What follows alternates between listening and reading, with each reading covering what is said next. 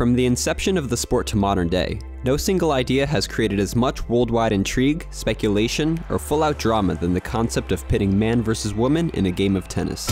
We've seen this idea play out only a handful of times throughout history, most notably in 1973's Battle of the Sexes, where the match between Billie Jean King and Bobby Riggs broke records as the most watched televised sports event and remains the most watched tennis match of all time.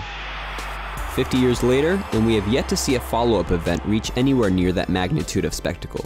Though many would argue that the original purpose of the event was achieved, as that match set the stage for financial equality in men's and women's tennis and helped lend credence to the women's liberation movement as a whole, the immense popularity, media coverage, and worldwide interest an expertly organized exhibition match between the best men's and women's tennis players would draw wouldn't be in question. After all, haven't you ever wondered how one of the all-time female greats such as Serena Williams would do in a match against a man of similar caliber? Well, here's a little hint. It's happened before. Today, let's go over the few examples we have of real-life Battle of the Sexes events throughout tennis history, their results, and why we probably won't see another one for a long time. Round 1, fight!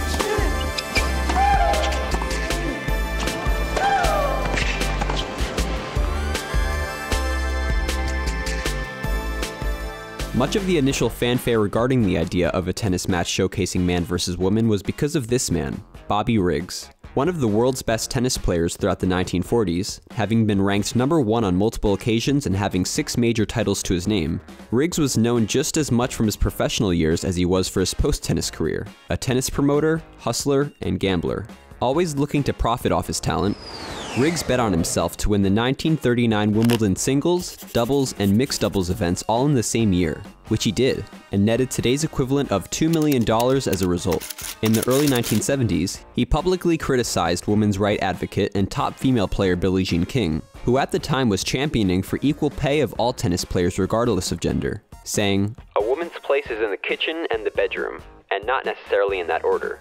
Post-retirement, Riggs saw an opportunity to both make money and draw attention to the sport of tennis by making the bold claim that even at 55 years old in 1973, he could still beat any of the then top-ranked female players half his age in a match due to the fact that women's tennis was far inferior to men's, and formally challenged Billie Jean King, who he called the sex leader of the Revolutionary Pact, to a high-profile and highly lucrative winner-takes-all exhibition match to settle the matter. King declined, knowing that a loss would be detrimental to her cause, and in her place stepped Margaret Court, who at 30 years old was in the midst of her 7th straight year of being the #1 ranked female player, and to this day holds the record of 24 Grand Slam singles titles, the most of any woman in history.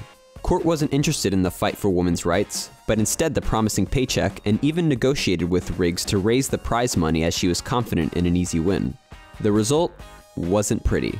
A day now known as the Mother's Day Massacre, 55-year-old Riggs shocked the world with a decisive 6-2, 6-1 defeat over Court, who was befuddled by Riggs' compilation of junk shots, which primarily included drop shots, lobs, and soft-paced ground strokes to throw off Court and routinely break her concentration and confidence.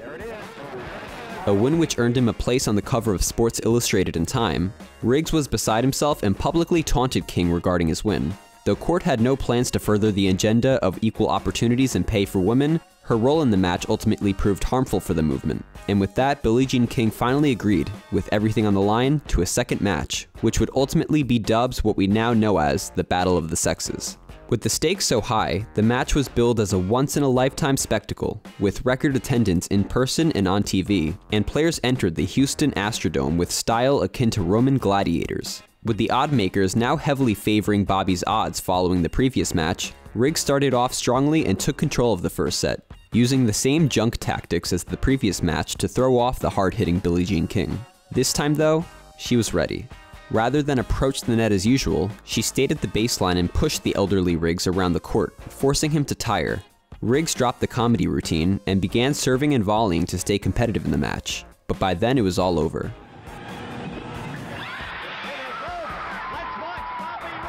Billie Jean's straight-set victory over Bobby Riggs would prove a pivotal moment for women in tennis, a match that paved a path for equality in a sport dominated by male chauvinism.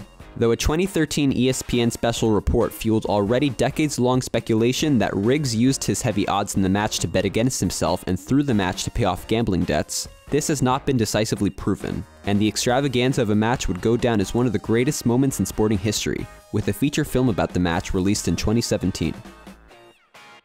Though the first two Battle of the Sexes exhibition matches are widely known throughout the sporting world, many aren't aware that a third heavily promoted man versus woman exhibition, entitled Battle of Champions, took place 19 years later in 1992, with the 75-year-old Bobby Riggs confidently taking on 19-year-old teenager...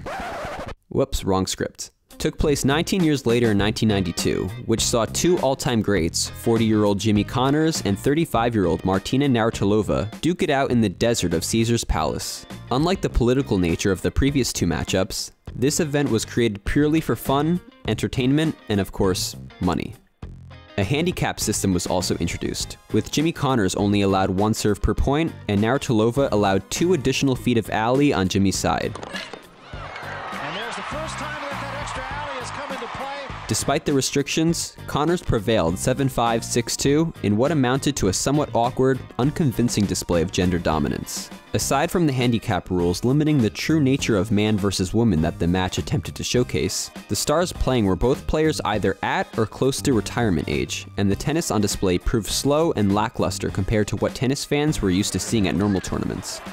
The most exciting part of the night was of information only uncovered 20 years later, when Connors reveals in his autobiography that a serious gambling problem led him to bet $1 million that he would beat Navratilova in straight sets and lose no more than 8 games total. Despite all the hype and pandemonium these previous 3 examples created in their execution, one major flaw many would argue is that none of the matchups created a match under the real conditions spectators were aching for, as in a male and female tennis player facing off, in the prime of their respective careers, with no handicaps imposed. A true what-if scenario that has never been answered. Well, until the '98 Williams-Brosh showdown. So listen to this. In early 1998, the Williams sisters were on the cusp of becoming international tennis stars, and this man, Karsten Brosh, was a fading tennis pro ranked 203 in the world with a funny serve whose training routine was described as being centered around a pack of cigarettes and more than a couple bottles of ice-cold lager. The association? During the '98 Australian Open, the Williams sisters brazenly claimed that they could beat any man ranked outside the top 200 in rankings. Brosh, meeting this requirement, accepted the challenge and took them both on one afternoon after a round of golf and 2 beers. Okay, I know I implied it would be a match at the height of each other's careers, which this match certainly wasn't, but hey, it's the best we got. Alright, the result? Brosh beat Serena Williams in a set 6-1 before taking on Sister Venus and beating her as well 6-2. Brosh later commented that there was no chance the sisters could beat any man ranked in the top 500, and he played like someone ranked 600 just to keep the matches interesting. The Williams sisters would later revise their claim to being able to beat any man outside the top 350, though as it stands today, they have yet to accept any further male opponents. In the years since, hypothetical matchups have been proposed every so often, though no serious offers have ever come to fruition. Controversially, John McEnroe came under fire when during an interview in which he was asked about the greatest ever tennis players. Let's talk about Serena Williams. Best female player ever, no question. Some would say she's the best player in the world. Why qualify it? Oh, she's not, you mean the best player in the world, period? Yeah, best tennis player in the world. You know, why say female player? Well, because if she played the men's circuit, she'd be like 700 in the world. Faced with immense backlash due to his attitude appearing flippant towards her storied career, he would double down on his statements, even throwing out the idea to combine the men's and women's tours if people really were interested in seeing who was the best. I'm just waiting. Would you like to apologize? No. With that in mind, although the idea of arranging a future battle of the sexes between the world's best male and female tennis players appears novel on paper, the time and place for a serious event may have passed us by 50 years at this point, as there's no longer a need to justify if women really can beat man. The WTA has since shown it can succeed on its own merits, thanks in part to King's efforts in '73.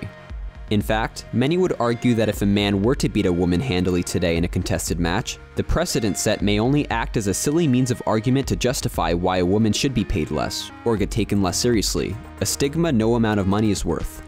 Though we may one day again get to relive tennis's battle of the sexes with some new exhibition match featuring players playing casually or just for fun, it's doubtful anyone will ever see a true showdown of the best male and female tennis players facing off, and in the end, maybe it's better that way.